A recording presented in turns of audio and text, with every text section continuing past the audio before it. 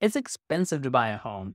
Loan application, home inspection, credit check, title search, origination, underwriting, mortgage points, the list goes on.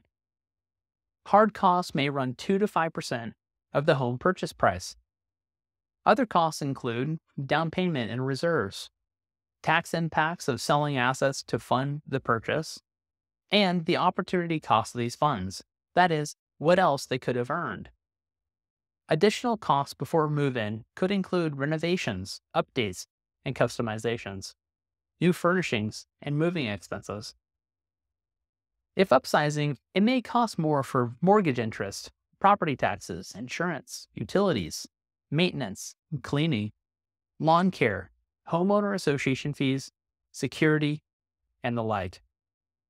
Selling a home may be even more expensive. Commissions could be as high as 6%. On a $400,000 home, that's $24,000. On a $1 million home, that's $60,000.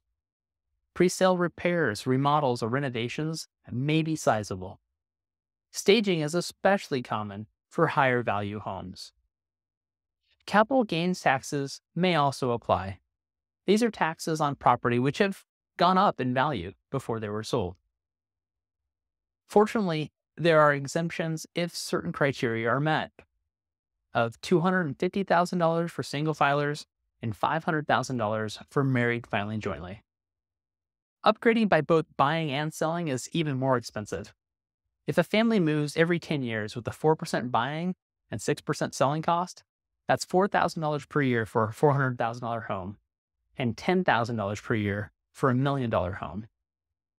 $40,000 to $100,000 could pay for some nice equity building remodels. Those improvements could enhance and extend the enjoyment of the home.